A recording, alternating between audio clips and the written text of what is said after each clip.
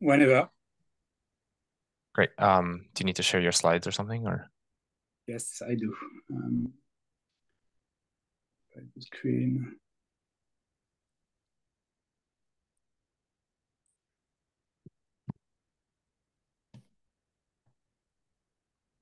Can you see my screen? Yep. Okay. It's my pleasure to introduce Stéphane Launois from the University of Kent, who will be talking about derivations of quantum algebras. Thank you, Luca. Well, first, thanks to the organizers for this invitation to give this talk online. Not necessarily my favorite media, but I'm sure I can do something about that. And Luca, well done for saying my name right. Right, so I'd like to report on joint work with in progress, I should say, with Samuel Lopes and Isaac Oppong, and it's about derivation of some quantum algebras. So the quantum algebra I will be discussing are mainly positive part of quantized enveloping algebras. So they are interesting because they appear as certain quantum Schubert cells or quantum flag varieties. And the idea is to try to construct invariants as much as possible for this kind of objects. The target being to attack some more difficult object, maybe like positron varieties or quantum positron varieties, etc. But we started working and discussing these kind of things with Sam 15 years ago, maybe a bit longer than that. And the idea was that we were trying to compute automorphism of these algebras. And I will go through that in a moment and we explain what was the problem at the time and how it's been solved. But then a few years ago, we started discussing again this derivation because we think that there is a natural conjecture and then we should be able to do something about it. Right. So I will start by introducing the objects I want to discuss, basically the quantized enveloping algebra I'm interested in. I try to develop the tools we need to study the derivation. I will state the results. Sorry, Stéphane, can I just interrupt for one moment? The camera on the bottom left of your slides is visible to everyone, and it's just blocking a bit of the slide. Okay, so that's, sorry, I pressed the wrong button. I should not have pressed that. So stop share. I'll share again. I see.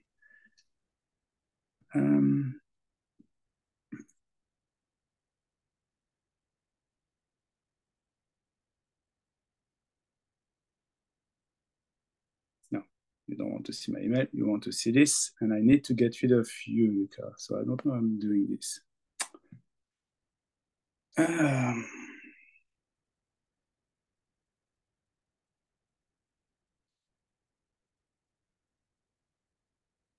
Is that better? Yeah, that's better. Yeah. Okay, good. Right. So let's start with the object. So I will use basically G as a simple algebra, and W will be its Weyl group. Okay. I will use Aij for the Cartan matrix, and then my simple roots will be denoted by alpha 1, alpha n. And I will use the following notation for convention for my field. So K will be my field, and Q will be my deformation parameter, and it will be always a non-root of unity. Okay, it's very important because I will use that in many places without actually specifying that I'm using this assumption.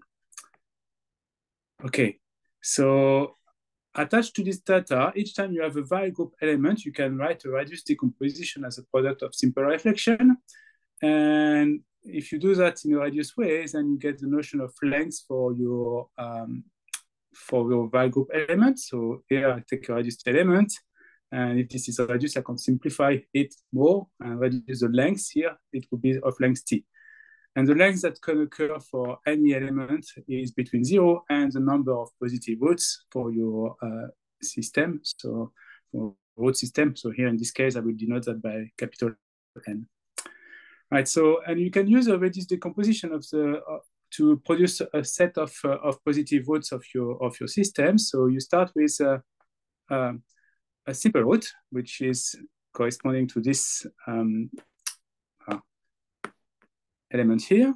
So, and the second one, you start with the decomposition of W. You start with SI1, SI2, and you apply SI1 to alpha I2, and that produces a second root, which is actually a positive root.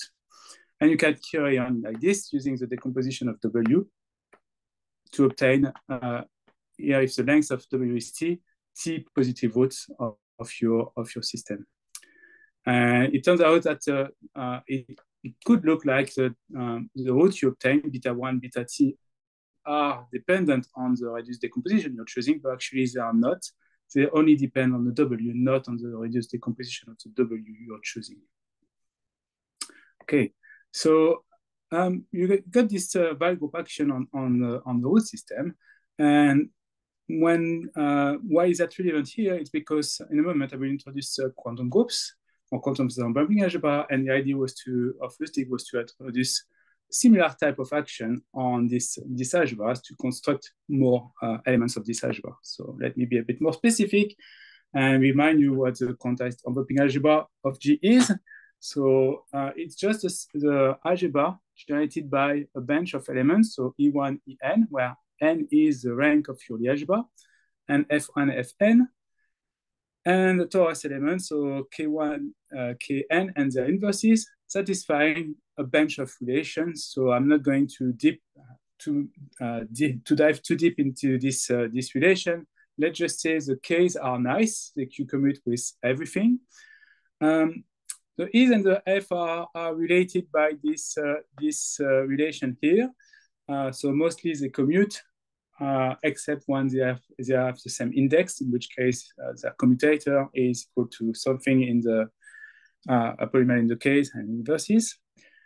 And maybe the most interesting part, it comes from the quantum cell relation, which are just the formation of the usual cell relation, where you got this relation between two different E vectors, so two different vectors corresponding to the simple roots, and similarly for the F. So I've not specified that here, but this coefficient here are the quantum binomial coefficients, so we don't really need to know what they are for this talk, but they are just polymerizing Q, basically. Okay, so that's the quantized enveloping algebra. This is a nice algebra. This is actually a Hopf algebra, and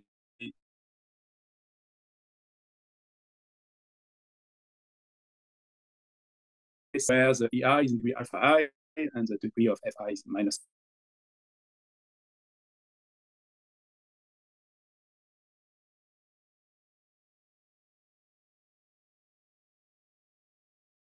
Case is in the classical case, and the subalgebra generated by the E's and the F are kind of the positive nilpotent and negative nilpotent part, if you want. So of this algebra, which is the subalgebra generated by the E's. So actually, I didn't really need to introduce a full quantized enveloping algebra. I could just have said this is the algebra generated by E1, En, and the quantum cell relation between the E generators.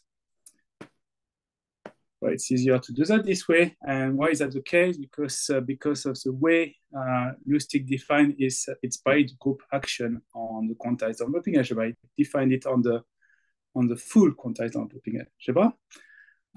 So this is an analog of the construction we've seen earlier of the positive roots. So what Lustig did is define automorphism of this algebra UQG, that it is not by Ti, and each Ti corresponds to a simple root, alpha I.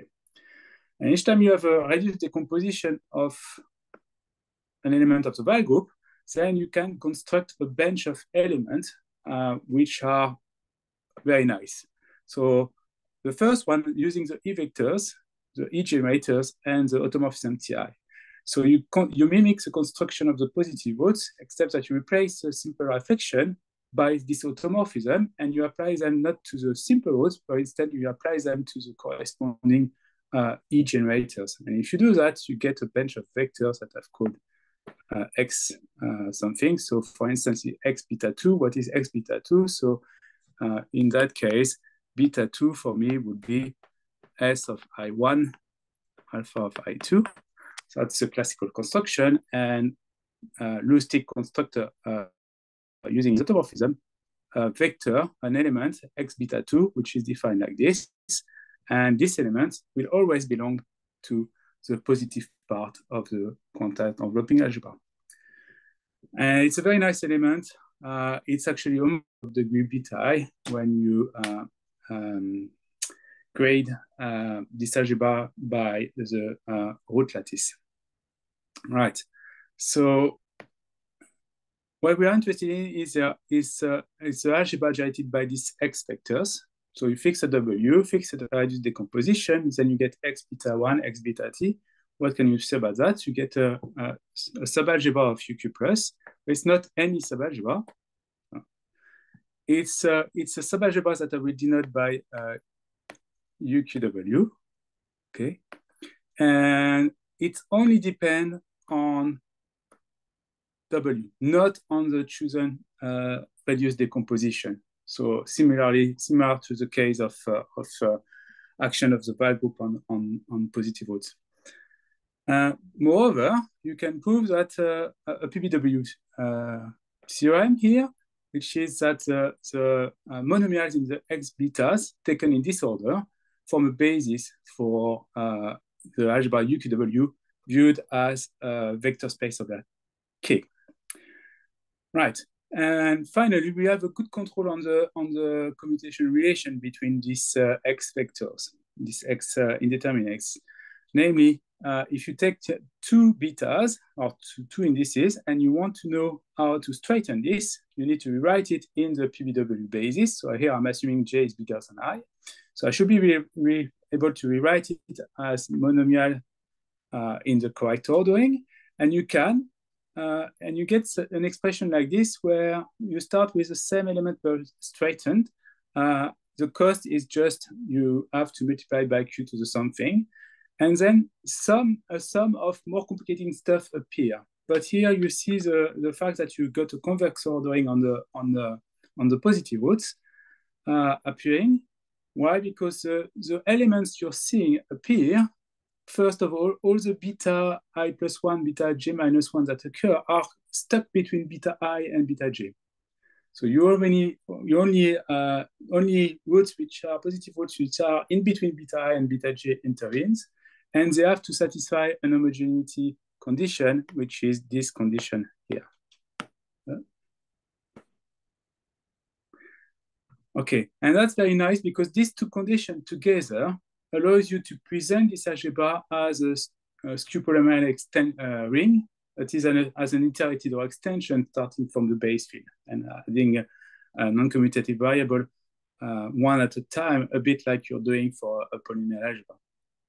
So it becomes a very nice non-commutative polynomial ring in some sense.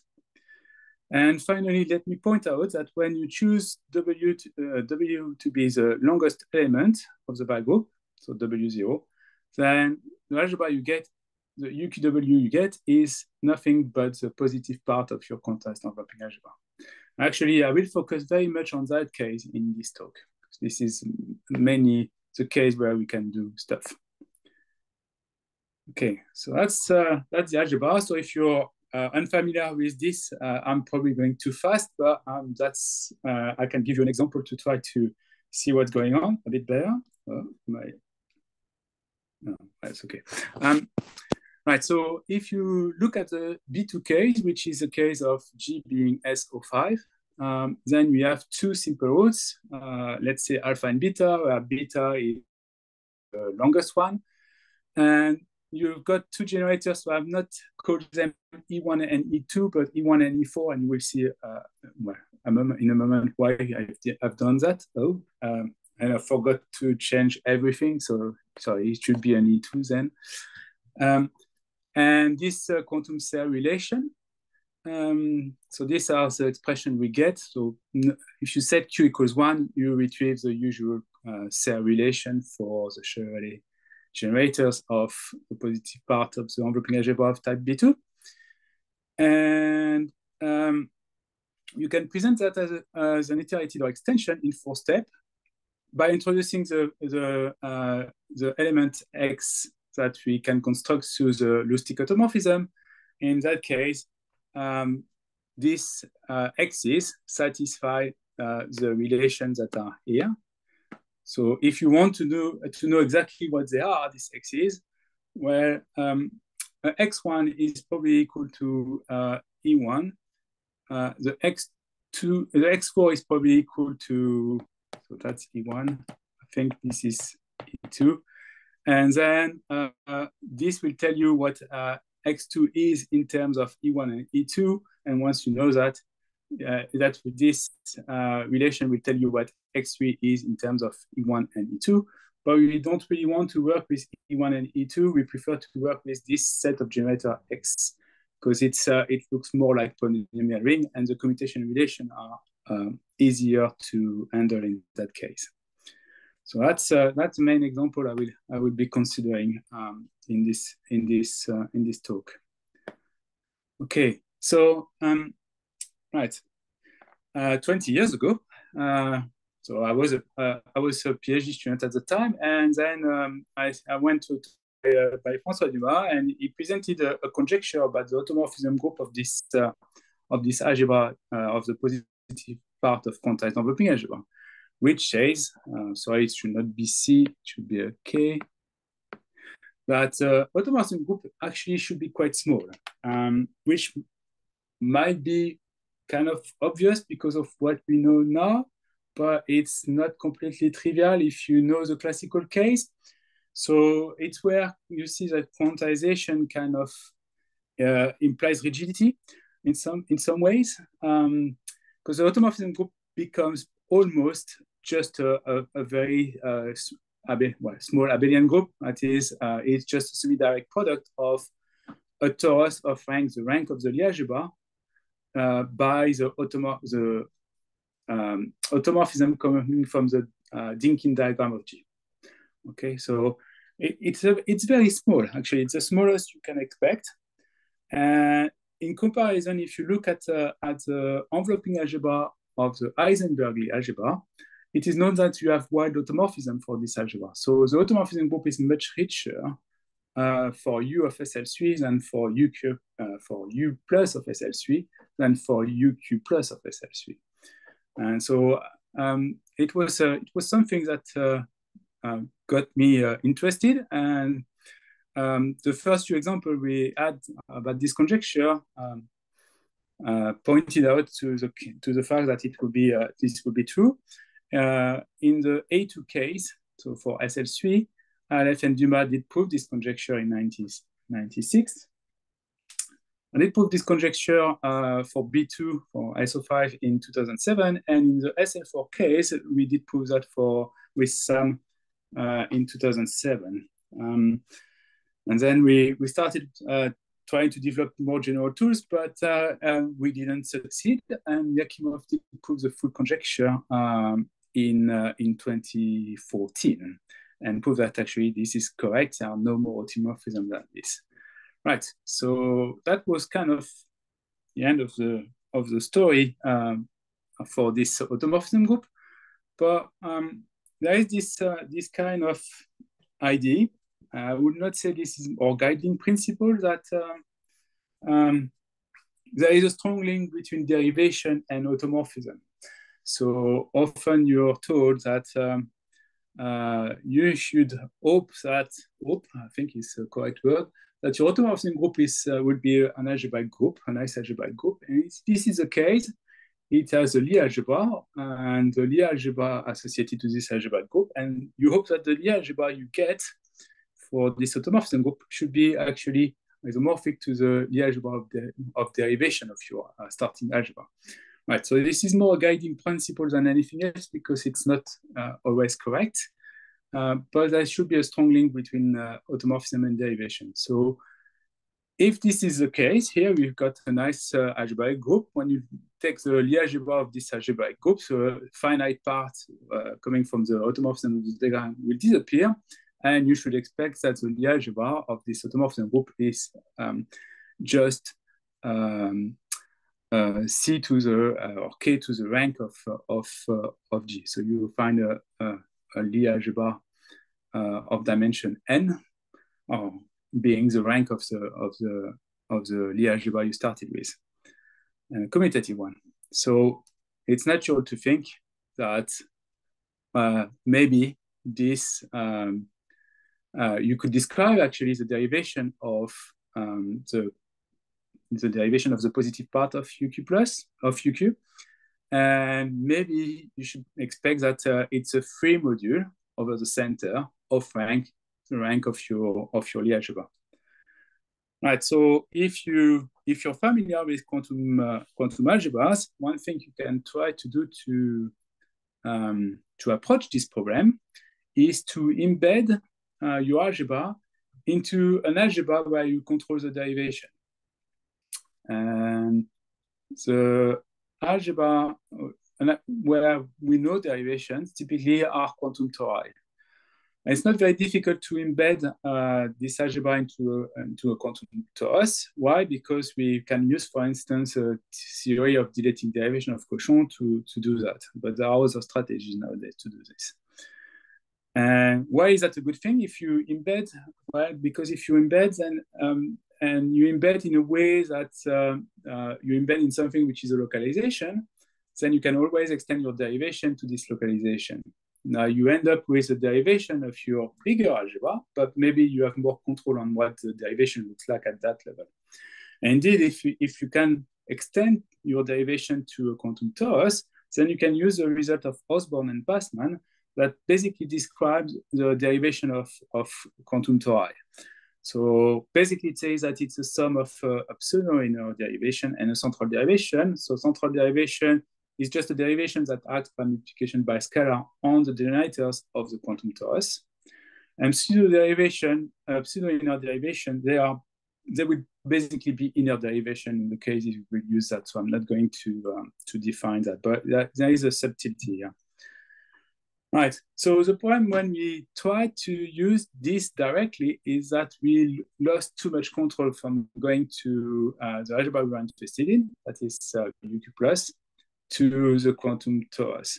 There are several difficulties. So first of all, you're looking at derivation. So you want to control them as module over the center.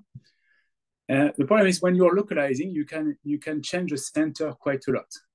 So you don't even need the center to have the same cool dimension. The cool dimension can move from, let's say, 1 to n in some cases without any problem. So that's one of the first difficulty. Yes, you control a bit more how things look like, but you lose completely control on the center. And so that's something that we could not handle very well.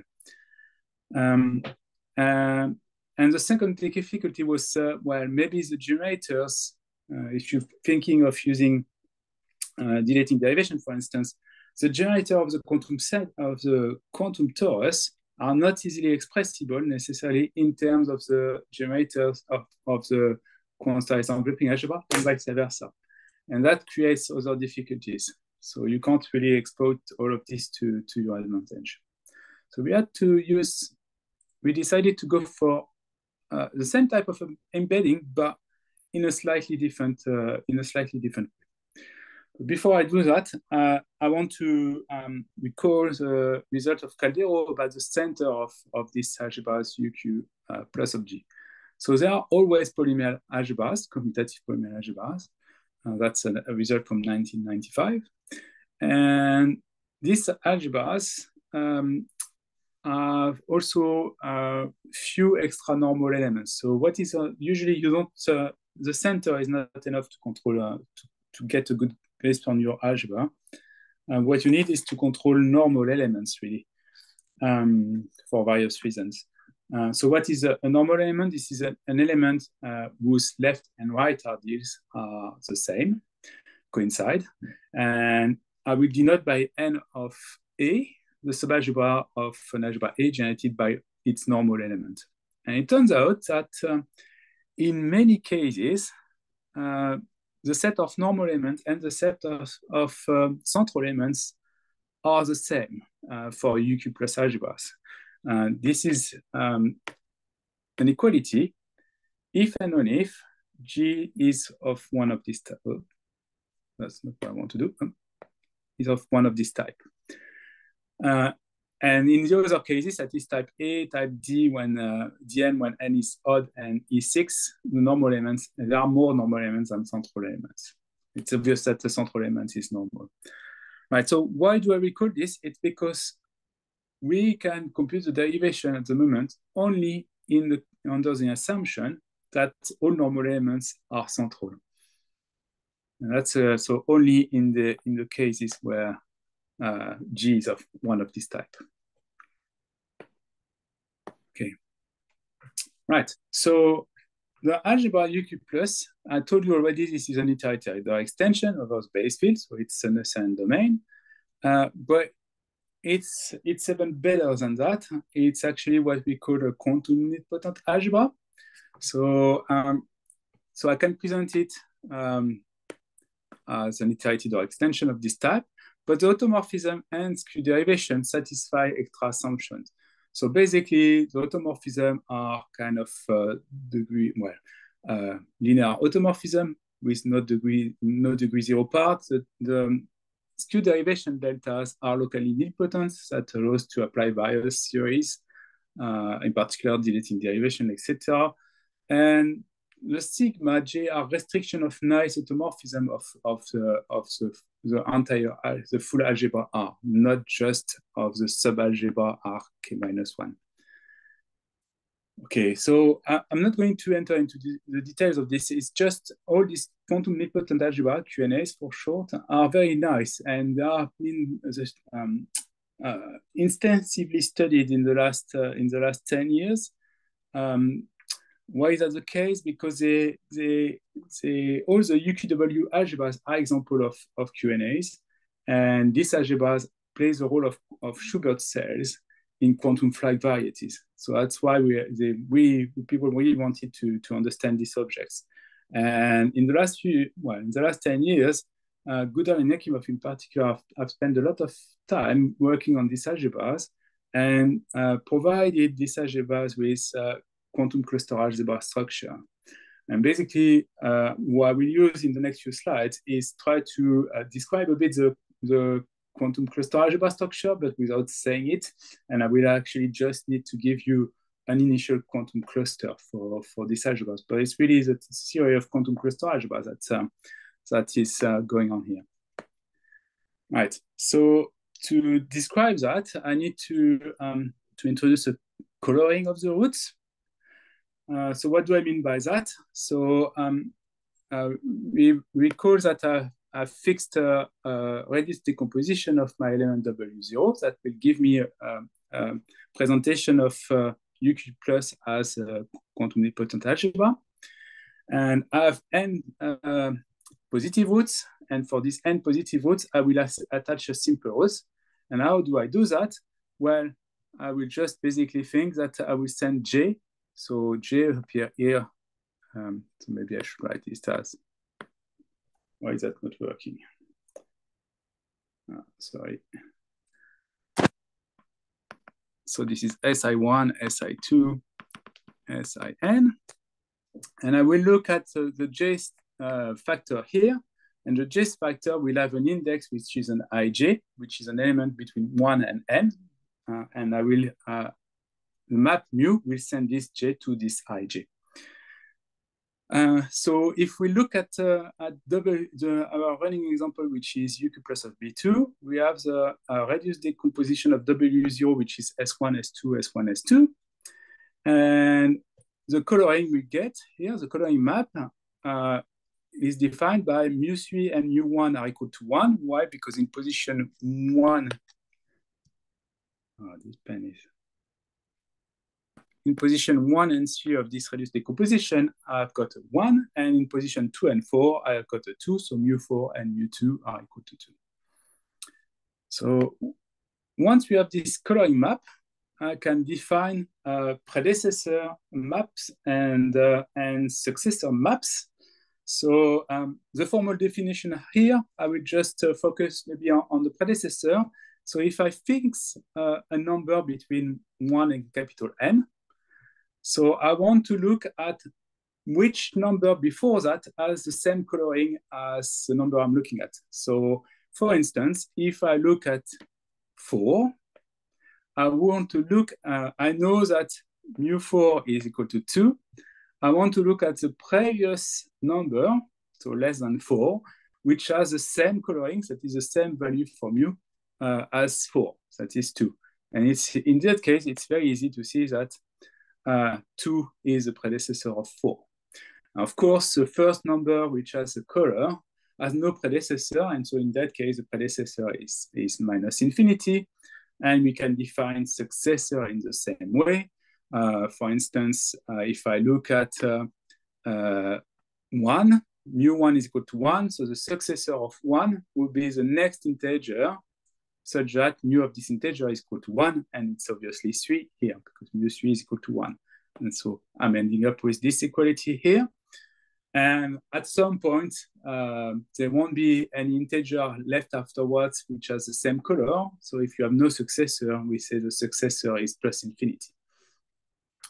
So we use this, so you define this coloring map, and from this you get these two maps, predecessor and successor.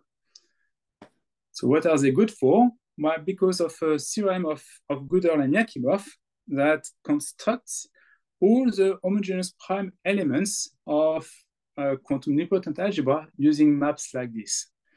So what their theorem is saying is that you can find elements y1, yn that you can define recursively and satisfy this this commutation relation.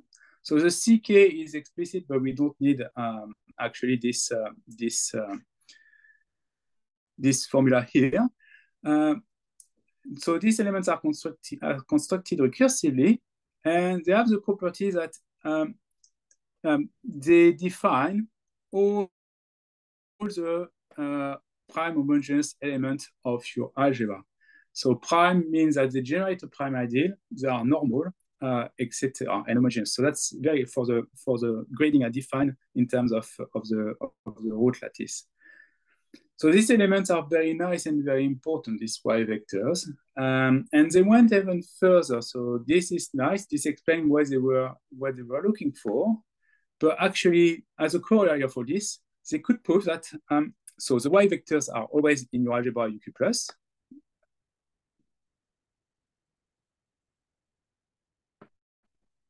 But not only, and they q-commute between them. So all the difficulty of the relation of UQ plus between the x vectors have disappeared. The y vectors are very nice, they just q-commute. And the algebra R actually embeds inside the quantum torus associated to this quantum affine space generated by the y vectors. A quantum affine space and a quantum torus. And that's exactly the situation you want to be in if you want to construct a quantum, build a cluster algebra structure on R. Why? Because if you want to be in that situation, you want to define an initial cluster, which is a set of q-commuting variables, such that your algebra is inside the corresponding quantum torus, and then you will have to mutate all these things and hope that your algebra R will become the quantum cluster algebra you obtain by all this mutation. And it's exactly what is happening here, but I won't need the quantum cluster algebra structure, but just this embedding here, which sandwich our algebra R between two nice algebras in which I can do computations, basically. Moreover, they control completely the subalgebra generated by the normal elements, in the sense that the normal elements are basically generated by the Y generators, but the Y generators which have no successors. Okay, so basically this is this condition which is extremely important. So, and this subalgebra generated by the normal elements lives inside this quantum affine space. Okay. Right, so if we go back to the UQ plus of B2 example, so we already looked at the coloring map, the predecessor and the successor, and we can write down explicitly the y vector in that case. We can go through the computation using the explicit formula. That's a bit, well, it's not very difficult in that case. And you get this tower of embedding. And the normal elements, you are told, the subalgebra generated by the normal elements, you are told it's a polynomial algebra generated by the k's, by the y's, which have no successor. And if you just look here, two that have no successor are y3 and 4. And so this is a polynomial algebra in y3 and y4. Actually, it's coincide with the center of this algebra through Caldero's theorem. Okay. Right. So I'm not going to make use of that really, but if you need more, sometimes you might need more initial cluster. And one way to do that is to use the fact that not only we have a quantum nilpotent algebra, but we have a structure of symmetric quantum nilpotent algebra. And so you can rewrite it in as an iterated or extension, this UQ plus algebra, in various different ways. And each time you're doing a different way, basically, that will give you a different initial cluster and a different type of embedding. So sometimes having several of them allows you to play a bit and simplify some of the computation, but it won't be apparent in this talk. Right. So so I think I'm ready to basically state the main result, and then after that I will spend a bit of time trying to at least give you the main section of the proof. So I will assume that all normal elements are central. And so the subalgebra generated by the normal elements coincide with the central elements. So it's type B, C, D when n is even, G2, F4, E7, and E8. And in that case, we can describe the derivation explicitly. Every derivation is a sum of an inner derivation plus a combination over the center of this derivation dk. So there are n of them, as many as we have simple roots. And I've described for you the effect of dk on the generators of UQ+. On the generators EI, it acts by, so this is a Kronecker symbol. So this is 1 when I is equal to k and 0 otherwise. And so it acts on EI by 0 unless I is equal to k, in which case dk of ek is equal to k. So you have very, very few derivations. Actually, you retrieve what you were expecting from the Yakimov theorem about the Androskevich-Dumas conjecture. Okay, so how did we prove this? So it's done in 3 steps. So we, instead of embedding into any quantum torus, we started by taking a derivation of UQ+, and we took advantage of this type of embedding. So here, R is embedded in a quantum torus, but as I said earlier, it's a bit too much. If I was to extend my derivation D to this quantum torus, which is a localization of R, the center is changing too much. And so I will have to control that on top of everything else. So it's a bit too much. So instead, you can define a smaller localization, which is nicer with this respect. So what do I mean by that?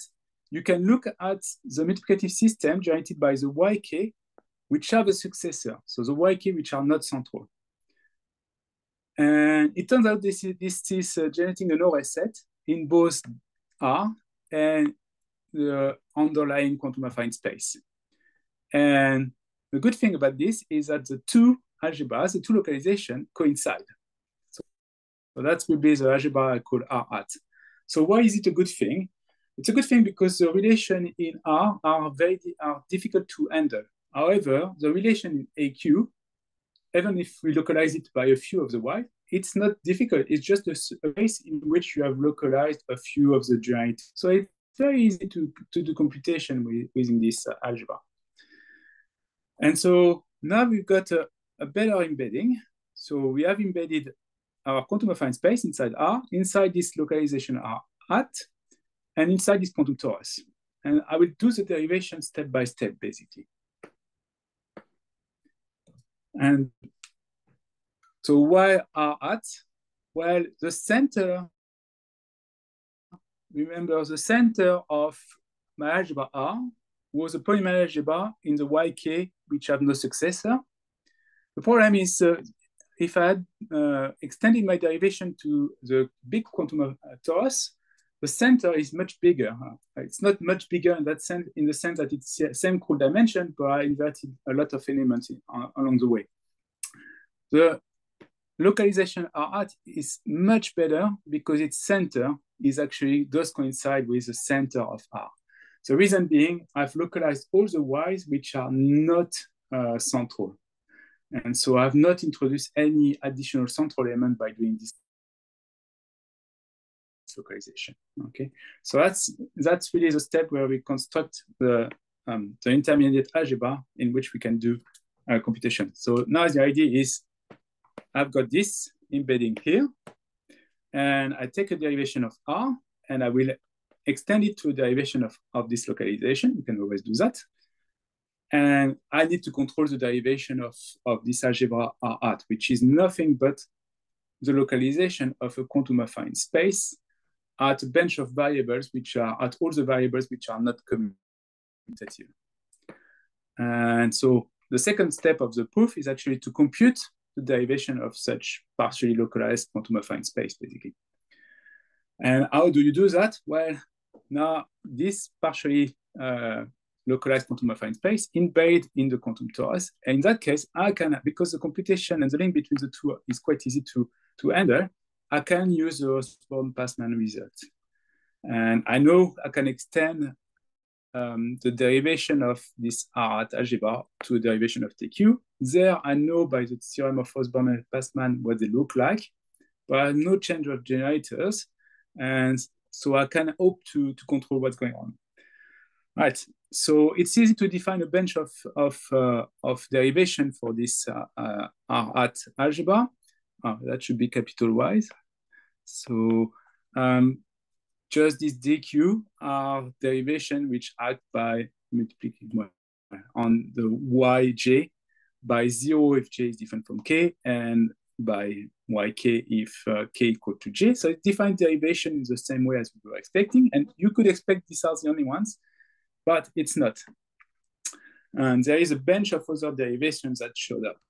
So basically, for this partially localized algebra, the derivation are sum of an inner derivation, a derivation coming from one of these decay, and then we have extra derivation which come from central elements, basically, and which can be expressed as follows. Can I interrupt? Yeah. There's a question in the Zoom chat.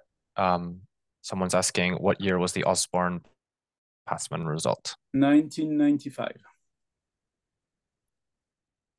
Okay.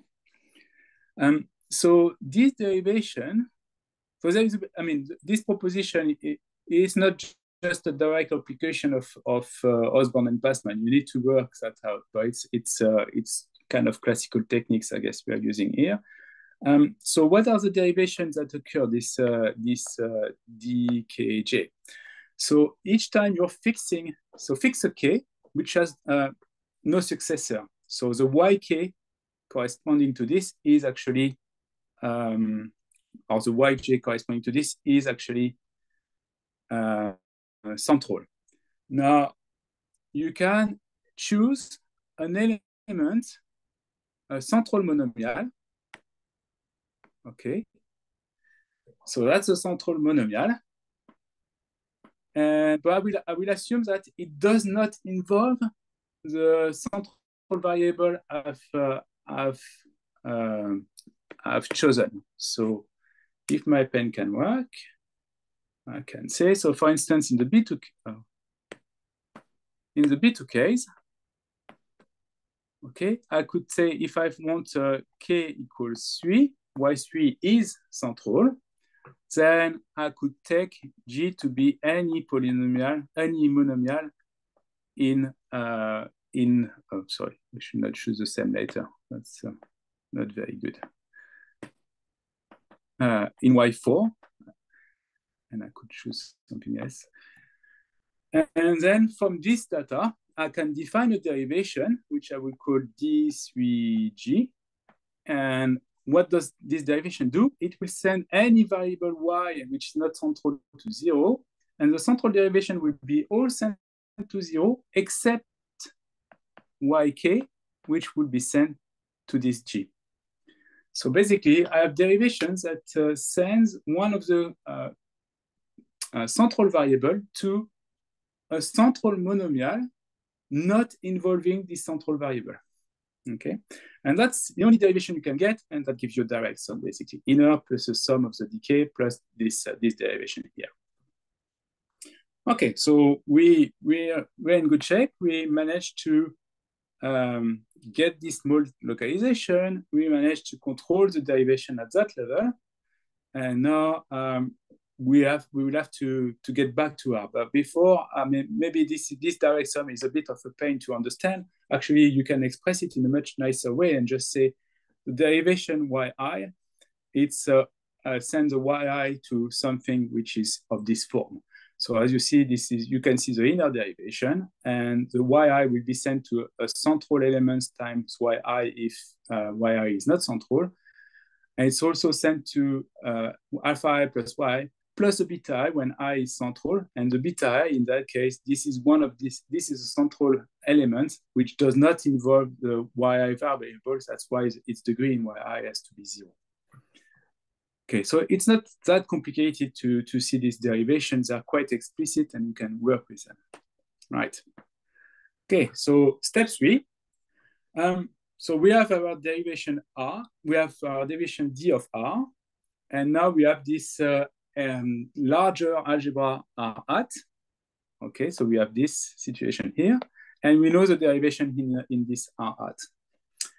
So what I would like to do is my derivation D, when I lift it to R hat, will look like this. And I have this element X appearing.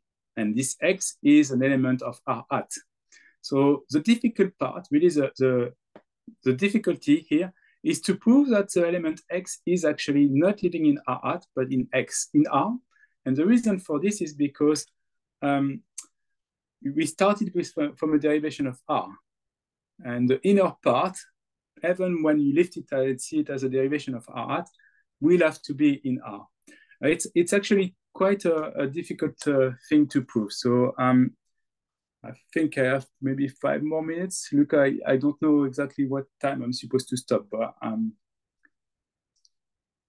yeah, I think you have 10 minutes, okay. Maybe a bit more time for questions, so maybe 7 or 8 minutes.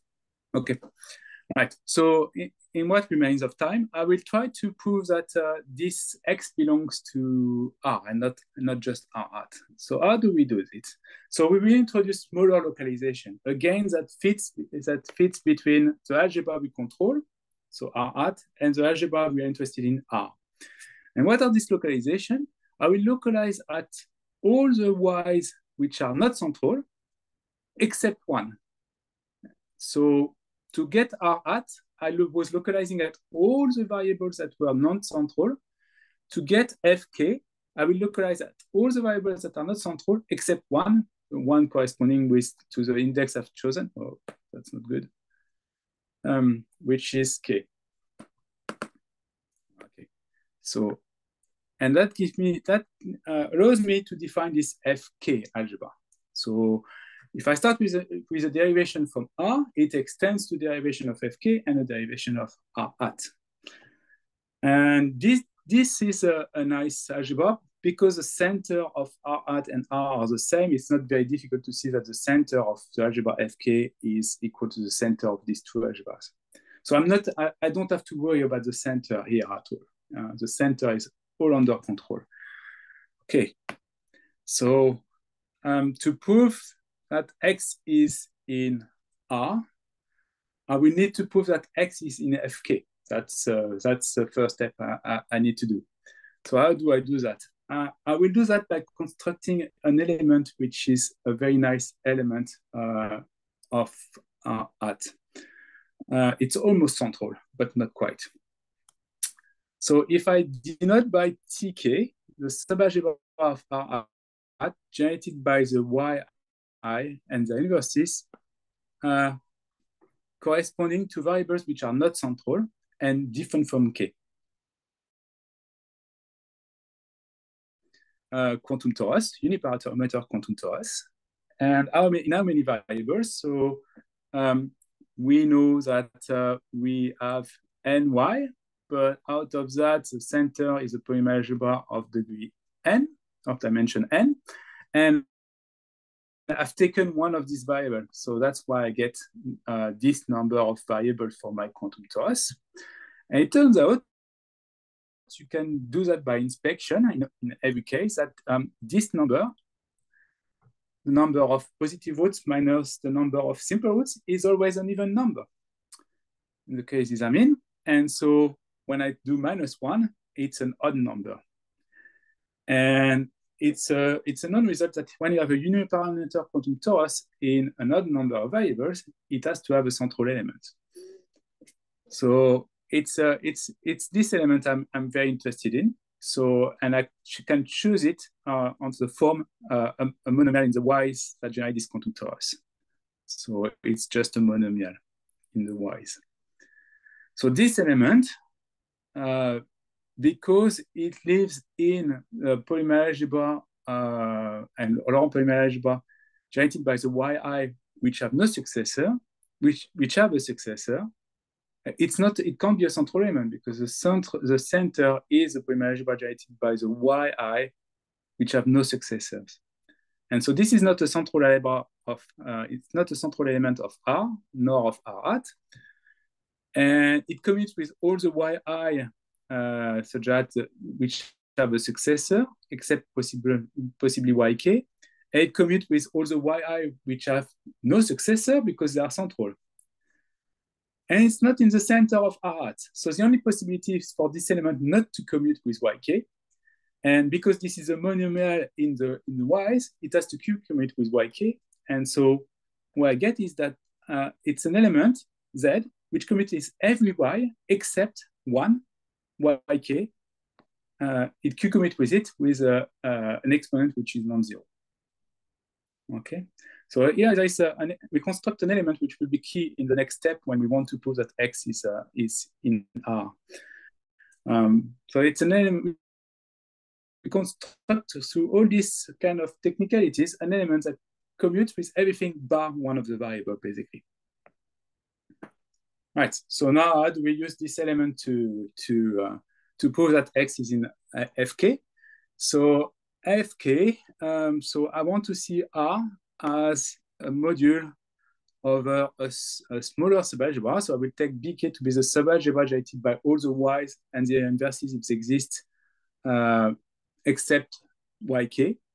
And so R hat becomes a Bk module, a free Bk module with basis the exponent of Yk. Right, so what I will do is my X, which is an element of R hat, I will decompose it in this direct sum. And some of the exponents that will occur will be non-negative, some of the exponents for Yk will be negative. So I decompose this X into X plus and X minus according to the, by distinguishing whether this is a polynomial or purely Laurent polynomial part. So this, where all the exponents are non-negative, clearly belongs to Fk, which is generated by everything except you allow for everything to have negative exponent except Yk when you define Fk. You have not localized that Yk. And so this part is okay, it's in Fk. So to prove that X is in Fk, you have to prove that this X minus element is in Fk. And the way to do that is to use the fact that D restricts to a derivation of Fk. And because I have this special element Z, which is in Fk, I will apply my derivation D to powers of this element. And they all will belong to this Fk algebra. Right. So remember, I told you what D is when I looked at it as a derivation of R hat, and we got formula like this. Now, our Z, it's a monomial in the Y, but Yi only in this case. And so when I apply my derivation d to this z, I will get that the inner part will act on z, plus I will have a central element appearing, eta, times z. And due to the form we have for the derivation of this partially localized quantum affine space. Now I can use all the rules about derivation to prove that d applied to zi is of this form. It's not very difficult. And so because the x plus is in fk and the zi is in fk and the eta is in fk, we are very happy because this forces this add of x minus of zi to be in fk. Right, so that's not the right letter. That should be a chi I, which is chi I is defined as this element of fk times z to the minus I, and that inverse is also in fk, so I get elements of fk. Right, so what do we do now? We just write on, remember that x minus has this expression, and so we can rewrite what this means. And if you do that, straightening some relations, you get that your chi I is equal to this expression there. And I will write that in matrix form. And if I write it in matrix form, this thing, it is telling you, you have a bunch of relations like this. So chi1 is given by, chi1 is expressed in terms of this vector here, and the coefficients are there, etc. At some point, all the coefficients am are 0, so I will have a square finite matrix expressing completely these equations here. So why is it good? Because this matrix is actually van der Waals in disguise with different parameters. And so this is an invertible matrix. This is invertible. And so this means that you can express all the elements in this vector as linear combination of the chi I. But the chi I belong to fk, so all the vectors in that column will belong to fk as well. And so the sum of this element will belong to fk, and that's exactly my x minus element. So x minus is in fk, so x is in fk, and you can do that for all k which has no successor.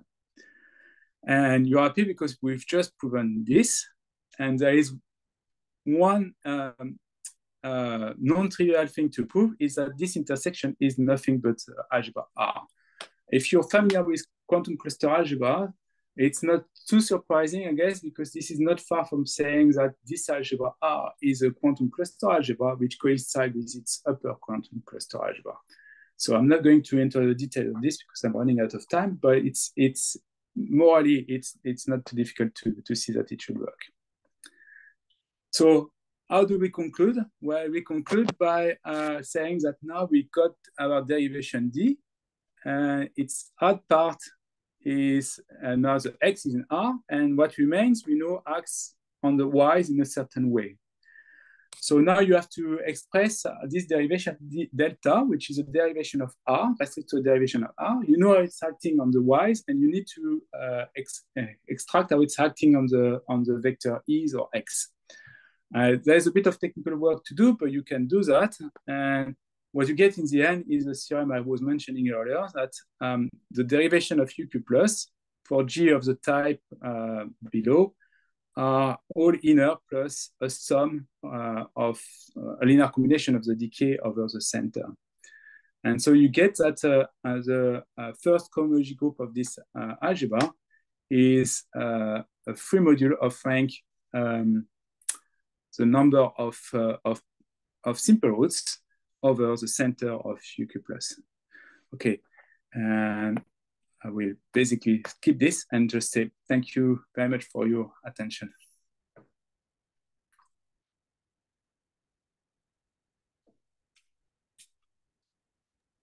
Thank you, Stéphane. Thank you very much for that very nice talk. Are there any questions from the audience?